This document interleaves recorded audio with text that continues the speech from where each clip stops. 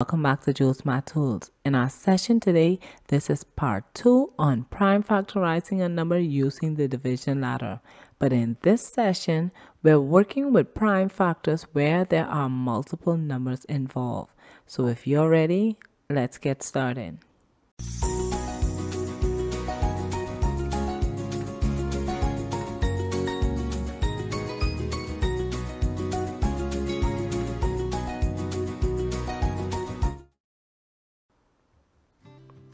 We're going to begin by expressing our number 100 as a product of its prime factors.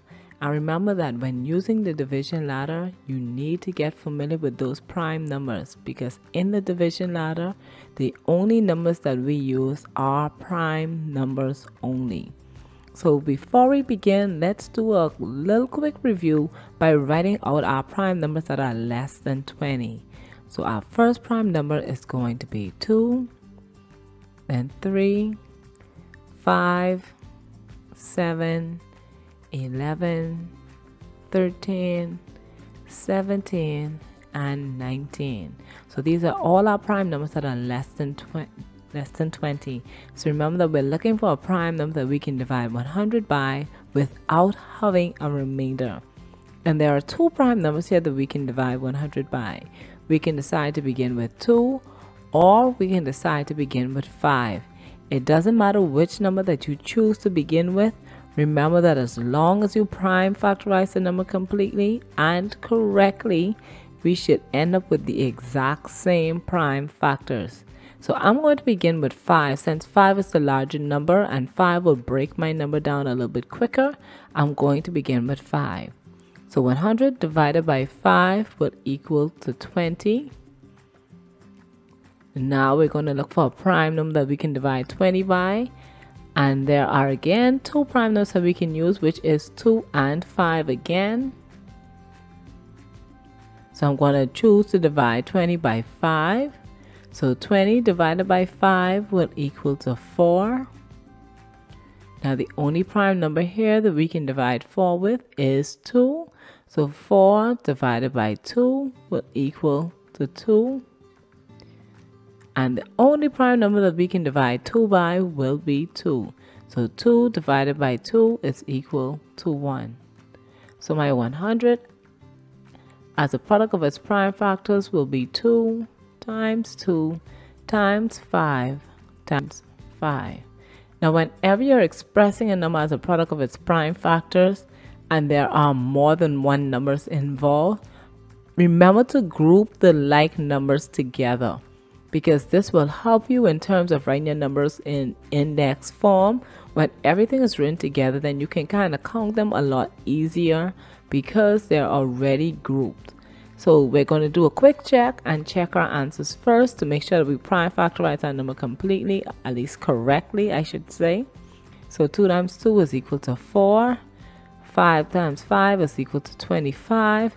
And we know that 4 times 25 will equal to 100.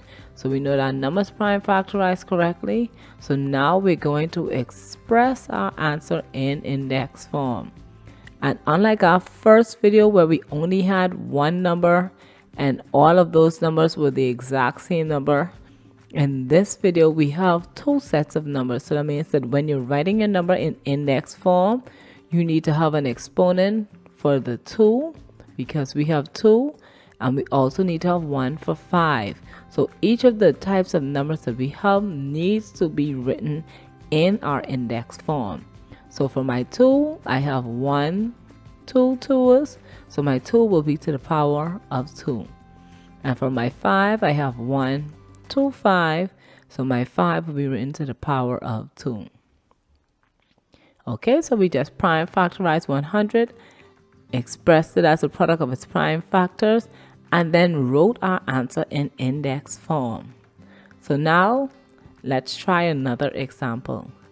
Feel free at this point to pause the video, prime factorize 48 for yourself using the division ladder, and then when you're ready, unpause the video and work along with me. Okay, so now let's express our 48 as a product of its prime factors. And remember, you're looking for a prime number that can divide into 48 without a remainder. And there are two prime numbers that you can use. You can decide to use 2 or you can decide to use 3.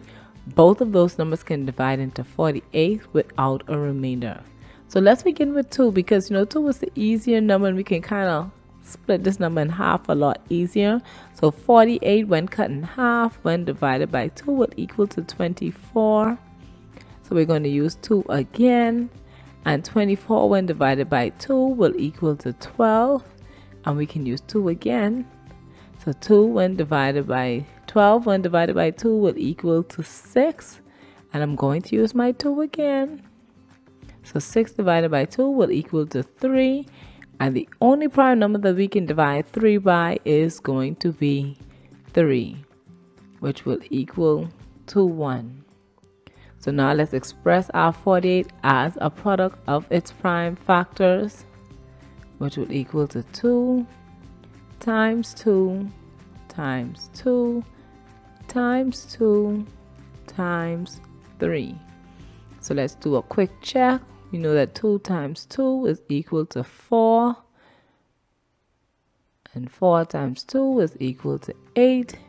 8 times 2 is equal to 16, and 16 times 3 will equal to our 48. So good, we got our 48 bar. So now let's write our answer in index form.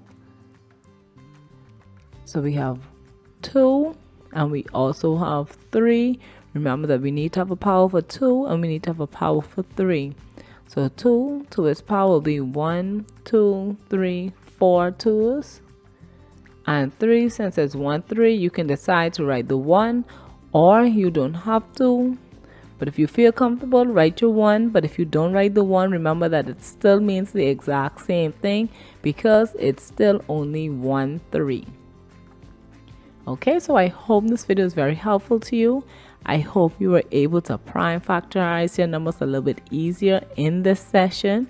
And remember that when you're working with multiple types of numbers in your prime factors, that you need to have an exponent for each of the numbers that are in your prime factors. No number is left out and no number is skipped over. Each number has to be written in your index form.